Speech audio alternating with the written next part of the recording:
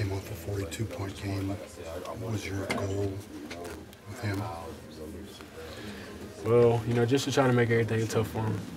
You know, I didn't want him to get any open looks or anything he didn't have to work for. And honestly, I think we did a good job of that. You know, I think he had some tough shots. He's a really good player. You know, and we knew he was going to hit tough shots. You know, so you gotta get a credit to him. Did you foul him on that play? Well, obviously he's a good shooter, so I wanted to contest the shot.